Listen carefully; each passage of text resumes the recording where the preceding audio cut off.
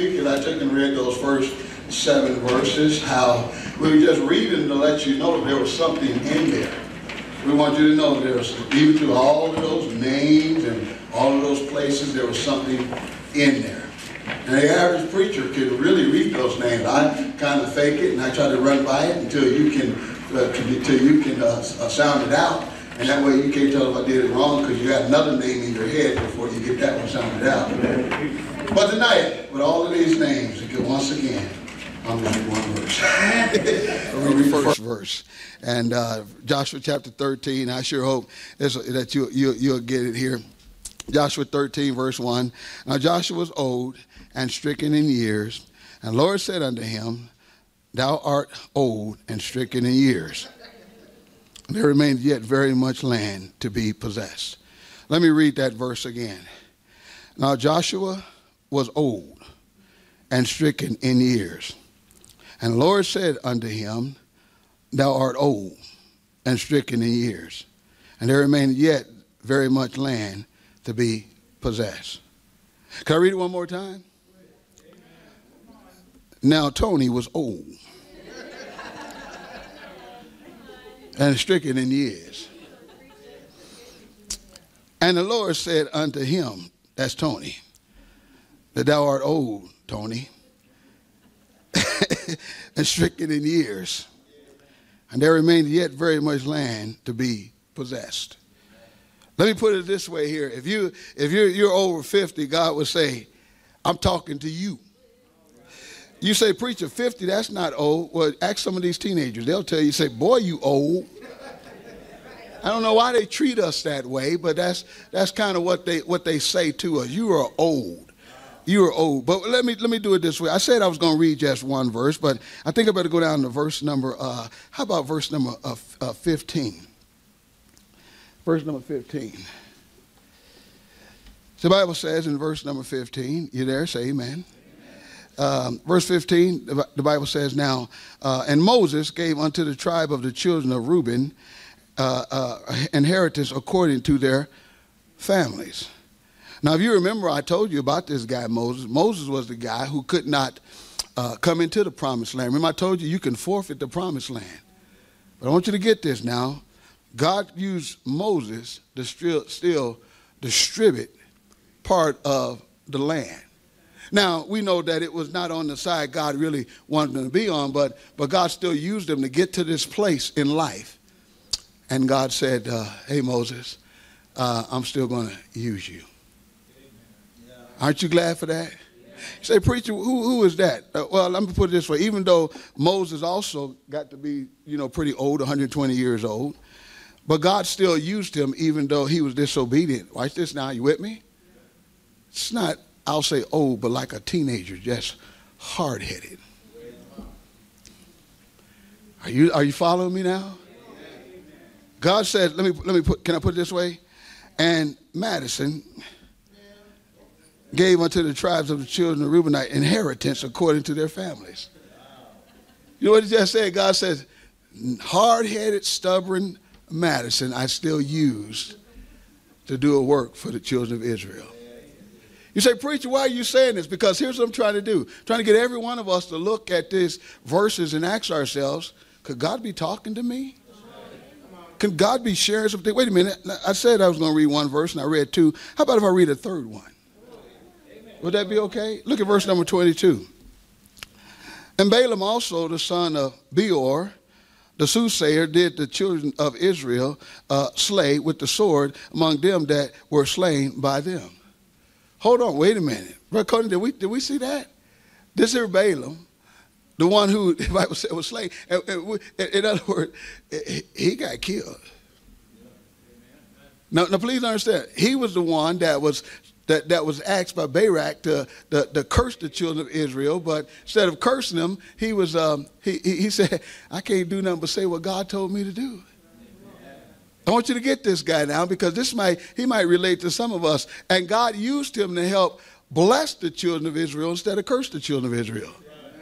But this guy was a compromiser and one who was covetous, and God still used him. God is trying to get all of us to, and by the way, can I help you? Can I help you a little bit here? There's some of us who will say in our life, well, I know God, he ain't talking about me, that old preacher, because I ain't old. And I know he's not talking to me because truth is I've been obeying God. And he definitely can't be talking to me because I haven't compromised on my principles, and I've been living for God the way I should. Man, I wish I had enough time to find another one to talk about you, but I'll just talk about you like over in the New Testament. I'm glad I'm not like him. That's what some of us say. Oh, and by the way, that guy that said I'm glad I'm not like him, when God gave us that story, you don't see anything else about him. Because God lets us know that these 6 things that the Lord hates and 7 are abomination. He said one of them is pride. Pride goeth before destruction, the Holy Spirit before a fall. So God has said, okay, you and I want to say, well, I'm not like that, when God says, you're probably one of the ones I can't use anyway. But who did I use? I used an old man named Tony. I used a young lady, disobedient, named Madison. And I use a guy, we call him Pastor Rob, who sometimes compromised in his younger life, and sometimes was covetous and wasn't looking after the things of God. And I still used him. And God is saying to get us, listen, I know that we've been going throughout these here lessons and stuff, and sometimes you probably hate to say, oh man, how's he going to beat us up today? I hope you don't get beat up today. I hope you leave here rejoicing, knowing this here. I know who I am, and I know God wants to still use me, amen. I know where I've been. I know what I've done. I know how I've acted. I know how I've responded. I know the things I've said, but there's still a God in heaven who will say, I'll use you if you'll let me. And I'll use you even when the truth of the matter is here, you're trying to get ahead. So I hope to help somebody today. The subject tonight is this here. God's not finished with you. God's not finished with you. Sometimes we wonder, God, is it over with? And I was wondering that thing at age 25. I told my wife, I said, God don't want me anymore. Then at age 28, I heard the voice of Jesus say, come unto me and rest. And I found in him a resting place. Hey, I'm telling you something. God still wants to use people. Amen. And God, I surrendered at that age finally. Even when I know at 14 and what I was supposed to be doing, I wasn't doing it. But at 28, God still gave me opportunity. Now, what about those wasted years? They were wasted. They were empty. They didn't amount to anything for all eternity. But I'm so glad that since that day, since that age, I was talking to a man today, and he was saying, man, how long you been doing what you're doing? And I said, 32 years. He said, wow, that's a long time. It should have been longer. But I thank God for how long it's been. Amen. Hey, God said to me one day, I'm not through with you. Amen. I'm not finished with you. I still got a job for you to do. Boy, I hope you leave here thankful that God still will use, get this, folks like us. Father, thank you so much for this great truth tonight. And Lord, I know that we didn't pray for all those unspoken requests, but you know what they are. You know who they are. You know what they're going to. And maybe they're God, they may be even asking this question, will God use me? I hope when I get done here tonight that they'll say, well, God's not finished with me yet.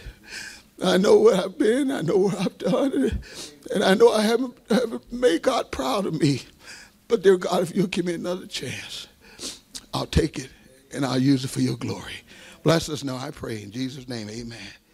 He's still working on me to make me what I ought to be. It took him just a week to make the moon and stars, the sun and the earth, and Jupiter and Mars. But how loving and patient he must be, because he's still working on me. It really ought to be a sign upon my heart. Don't judge him yet. There's an unfinished part. But I'll be better just according to his plan, fashioned by the master's loving hand. In the mirror of his words, reflections that I see make me wonder why he never gave up on me. But he loves me as I am and helps me when I pray. Remember, he's the potter and I'm just the clay. Oh, he's still working on me to make me what I ought to be. It took him just a week to make the moon and the stars, the sun and the earth and Jupiter and Mars. How loving and patient he must be, because he's still working on me.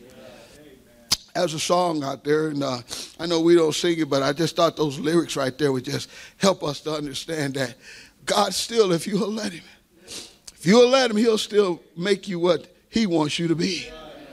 You and I may not be all that we should be. I heard the old preacher say, but thank God I'm not what I used to be. Amen. We not be all what we should be, but I'm glad I'm not what I used to be. Things have changed in my life since I finally got right with God. And things are getting better in my life since I finally surrendered to God. He's still working on me. Somebody say amen. Write it down. Philippians chapter 1. I got to get this done so I can still, I still got a little bit of energy in me right now because I just feel so overwhelmed. Philippians 1 verse number 6. Being confident in this very thing, that he which hath begun a good work in you will perform it until the day of Jesus Christ. What work did he start? He started the work of salvation. The work of salvation he started on me. That's where he started working in my life and started changing me. And along the way, the next thing that he's done is what we call sanctification. I mean, he started taking and making me everything that I'm supposed to be, holy and pure and right with him. But you know what? He's not even done when he's doing sanctification, because there's a final stage called glorification. Somebody say amen. Salvation through sanctification, and then all of a sudden glorification. That's the day of Jesus Christ. Aren't you glad that God is still working on us? In other words, Chandler, God's not finished with you. Amen. He's not finished with me. He's not finished with any of us if we'll let him keep on working on us. He worked with an old man. He worked with a disobedient man. He worked with a man that wasn't considering the things of God, but considered himself more than above what God wanted for his life. But aren't you glad that God can use anybody? If he used a donkey, he can use me. Amen. God is trying to teach us something today. Write this down if you don't mind. A few things real quickly. In life of Joshua, we can see that God's not finished with him, even when he had simply grown aged. He just simply, in other words, you say, preacher, what do you mean he just simply grown age? Time caught up to him. I said time caught up to him. He had arthritis, bursitis, gingivitis, and all the other itis. And God still wanted to use him. Is there anybody in here that sometimes you wake up and you start saying, oh, but earlier you never said, oh, that's why God said, remember now that I created in the days of thy youth. In other words, God said, give it all you got while you can, because the day is coming where you're going to say, boy, I wish I had what I used to have. But you want to know something here? I want to say it, Brother Tony. I know I was teasing, but God said, I ain't through with you yet. I'm not finished with your life. Long as you got breath in your body, long as you're on the north side of the dirt, you're not looking up toward the sky from underneath. God said, I'm still working on you and with you. God is saying, I need you to get this now. Matter of fact, write it down if you don't mind, just so you can get it. Under number one, you still with me? He's simply grown aged. Again, and don't forget, next to verse number 1, put down Tony Cruz. You got to have an illustration. You said, I thought his name was Joshua.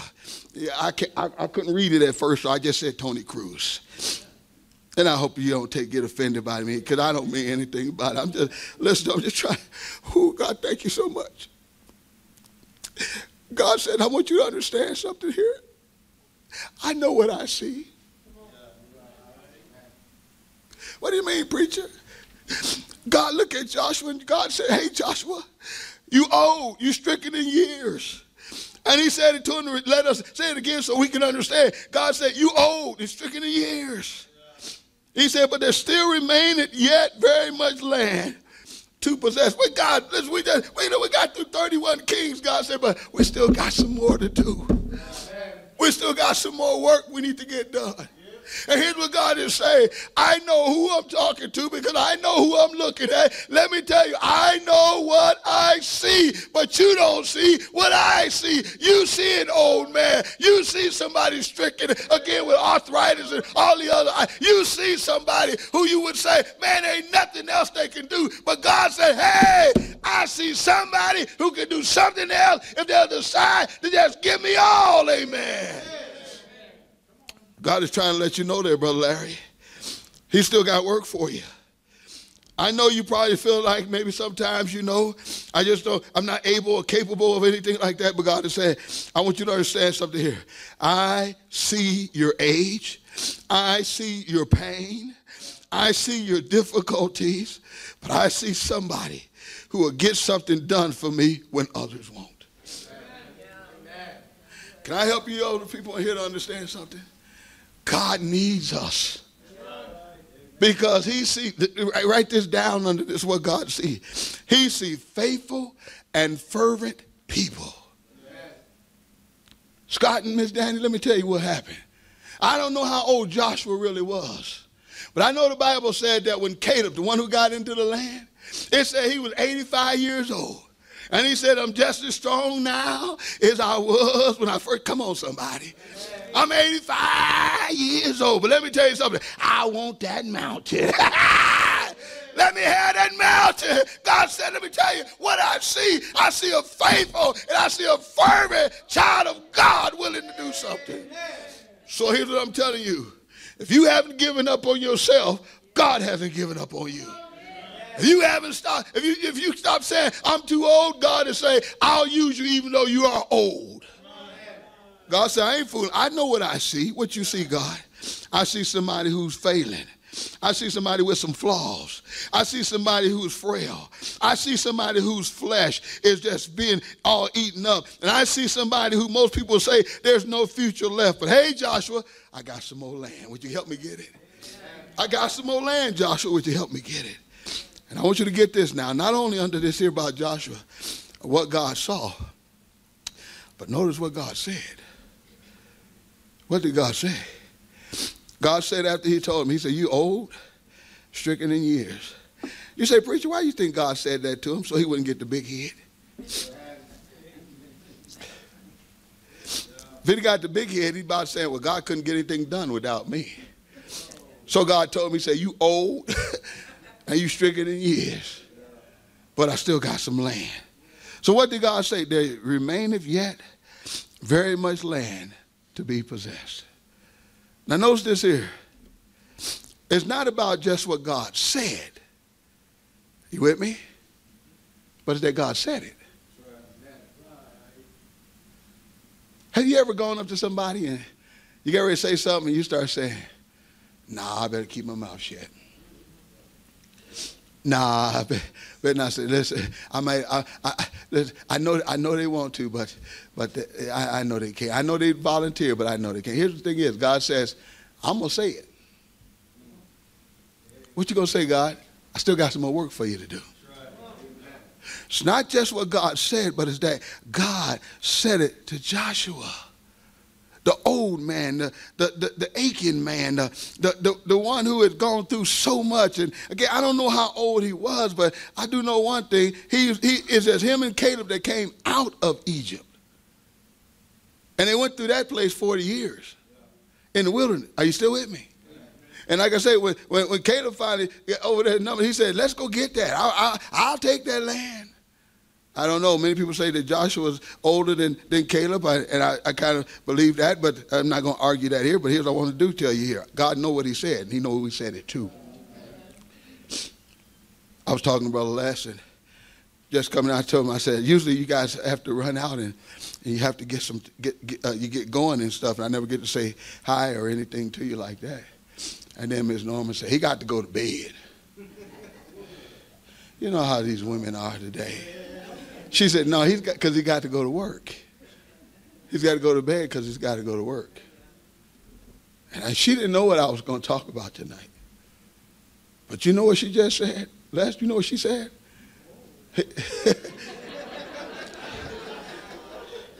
I was hoping she didn't say that.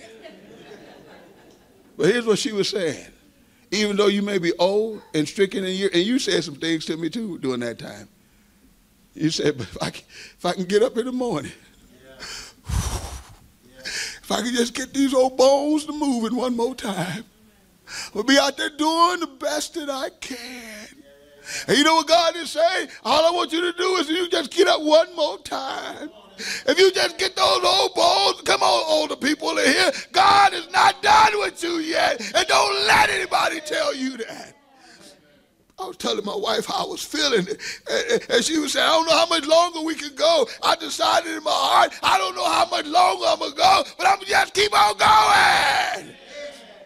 Not that God said it, but what God said, but it's that God said it. So God is trying to tell us here today. You with me? Because I know you like that part. God still want to use me there, I'm old, right? So God says, I'm tired of your excuses.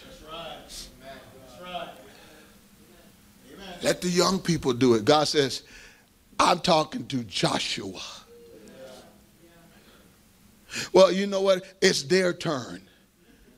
God says, I got a turn for them, but not to take your turn.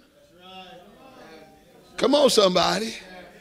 So God's trying to help us here today. Those of us that are just feeling like there's just no more energy left in us. God says, if you will let me use you, I'll find something for you. Next, I've told you that we had a guy named Moses. Moses, God's using him. He's not finished with him. Even when you have, listen now, sinfully gone astray. God's not done with you when you've sinfully gone astray. People are done with you. But God, he didn't get to go to the promised land. Do you know how many more years he still led the children of Israel? Do you and I understand the impact and the influence and all the other stuff that he had going on in their lives? He was this, matter of fact, can I just do it this way here? Don't you understand God still used a man by the name of David? You go over there and read how David had sinned with Bathsheba, but God still used him. Come on, help me somebody. You understand God in the book of Judges, start in 13, he said there was going to be a boy named Samson, means sunny. He wasn't all that sunny and bright. He brought darkness and headache to his family's life. But God still used him, even though he didn't do all what God told him to do. The Bible said in his death, he killed more Philistines than he did in his life. You say, preacher, what are you trying to say? I'm trying to say you may have disobeyed, you may have deviated, you may have dishonored God in your life. But if you'll let God use you, God can use you. You say, preacher, where are you getting that stuff from? I read it right there. Moses was the one who led the Reubenites and the Gadites and the half tribe of Manasseh to their possession. Moses was the one who did that. So here's what God says. A lot of times people remember. Are you still with me? I remember all of those things about you, but God said, let me tell you what I remember. I remember your labor too. When everybody's telling you that you are nothing and you messed up your life. Remember this, God says, but I see your whole life. Not just a moment in your life. I saw where you struck the road. I saw where you got mad. I saw where you called them stiff-necked, and those are my people. I saw where you did all of those things. I even saw where you killed the Egyptian and hid him in the sand. As a matter of fact, there's some other folks saw you too. That's why they said, you're going to do the same thing to us? And God is saying, but guess what? If you'll let me, I'll use you. And you know what I'm looking at now? I'm looking to see if you'll labor for me after all of that stuff you've done. Somebody say amen. Whew. Moses, thank you so much for helping us to understand. Understand that God still uses disobedient, defiled, dishonoring Christians if they'll let him. Maybe you've done something in your life and you say, there's no way God will use me. God says, you haven't been reading your Bible. I got a whole lot of them in there like you. A whole lot of them in there. Just like you. I don't know how you think about it while I'm preaching, but God said he got a whole lot of them just like me. He got a whole lot of them who don't deserve it. He got a whole lot of them who haven't lived up to the standards of somebody else, and even God. But let me tell you something here. God still used these people when they surrendered to it. Matter of fact, my Bible says, if we confess our sins, he's faithful and just to forgive us of our sins and to cleanse us from all unrighteousness. Some of us, you remember where we were before we came to the Lord. We remember how bad we were when we finally found him and he found us, basically, we can say. And we remember that. Well, aren't you glad that even after you got saved and you still went astray, that you still had the opportunity to come back to him? And he remembers that. He remembers that labor. But he also remembers that reach of your life. Along the way, get me now, I say he remembers the reach of your life. Along the way of your disobedience and your defilement and dishonor of God. There may be somebody you talk to, told them they need Jesus. And they didn't do like everybody else to say, how are you talking to me about Jesus and the life you live? But they said, I know I need him, but I don't know how to get him.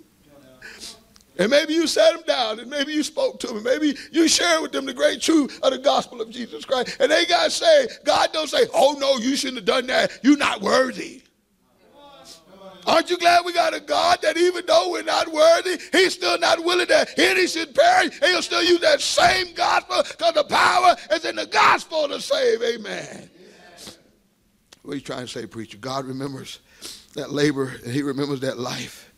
He remembers the reach of your life in other folks' lives. Oh yeah, I've not always been standing up preaching. Sometimes you wonder why I even get to stand up and preach if you'd have known some of my life. But he'll tell you the reason why, because I told God, I'll go. I'll go if I had to go by myself. God says, you're simply grown aged. You're sinfully gone astray. Number 3, you seemingly have gotten away. What preacher? Balaam. That boy done gone off of the, he gone over the cliff.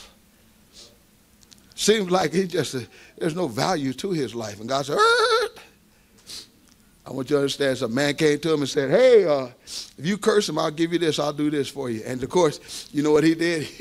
He went to God, basically say, come on, give me a curse. But he had to go back and say, I can't curse what God done bless. So think about it. Are you still with me? Amen. Think about it. Here he is. Going to God and say, I want to curse him. And God says, no. And he just went back and said, see, I told you. I told you. You can't just do that. He probably went back like this here. I can't do it. Man, I ain't gonna get that money. Come on. Are you seeing it? He couldn't do it, and he went back. He went back a few times.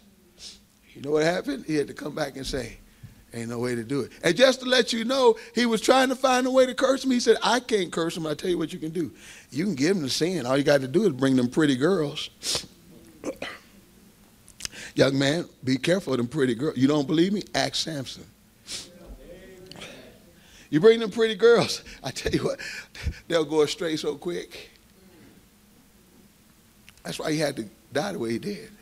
But along the way, boy, you know what happened, Conan?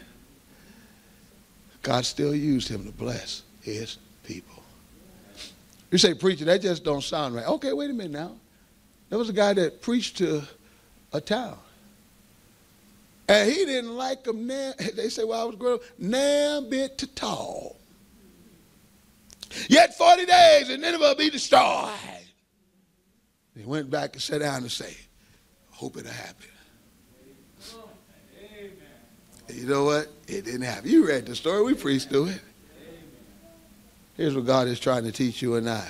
The best thing for us to do is get right with God, because what God wants to happen is going to happen whether we want to be a part of it or not. And God may not be through with you. God may still use you to help support those you don't like, give security to those who, of course, you're trying to take it from, and bring salvation to an area or to somebody who you just wish they, matter of fact, they said it like this here, if they were on fire, you wouldn't even spit on them. God said, I know how to put fires out from a distance, so don't you even worry about it. Somebody say amen. God's just trying to teach us some stuff here today. What's that, dear God? You ought to want to let me use you instead of make me have to kill you. Because I'll get out of you what I want out of you. Have you really looked at that? The Bible said here in verse 22, I told you it wasn't going to be long. Balaam also, the son of Beor, and the soothsayer, did the children of Israel fill with all kind of gifts and pleasures and joy, slay with the sword among them that was slain by them. You want to die like that? You want to die pouting? I wanted to do something. God wouldn't let me do it, making me be a good Christian. God says you ought to want to be, because I can kill you as a bad one and still get out of you what I want out of you. So I just want to let you know here tonight, for this last guy, God's not finished with you until he said he's done with you. Even when you don't want to do what God wants you to do. I'd rather be doing what God had. You heard that old saying? I'd rather be in the middle of the will of God, doing what I don't want to do, but what he want to do, versus being out of the will of God, doing what I want to do and he don't want me doing it.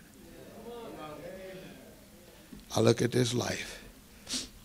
Most of you, if you've heard anything about Balaam, listen to me now. Think about the legacy he left. What kind of legacy did he leave? Somebody who, of course, God had to almost kill him himself. Remember that old donkey brushing up against the wall? If it wasn't for that donkey, you'd be gone already. If it wasn't for God's mercy and grace, some of us would be gone already. Look at the legacy he left. God is saying, look at the lack of blessings in his life. Now, what did he want? Barak said, are you with me? And this is my last one. I got so much more here to do. I'm not going to try to give it to you. But he kept telling me, I'll give you this and I'll give you that. I got all these treasures you can have. What did he end up with? Just a slain life. God said we go after the world because we want to. There's pleasure in sin for a season, but God said you need to understand something. When I say pleasure for a season, sooner or later, I'm cutting off your season. Why? Because I ain't finished with you yet. And when I do get finished with you, just like when sin gets done with you, you're going to find yourself wishing you had done things the way I wanted you to. God, here's what God is telling us today. You and I, from the last one, not being where God wants us to be, he's given us a chance to get where he desires for us to be, to get back dedicated and devoted to him so he won't have to kill us. Because he's going to get from you what he wants from you. But it ain't going to be, as they say, purdy. I want to be purdy. Come on, somebody. And I'll say it again, Les. She said you were old and stricken in years, not me. All right? She said it. So next time she wants you to get up and do something, say, oh, Father, we love you. Thank you so much.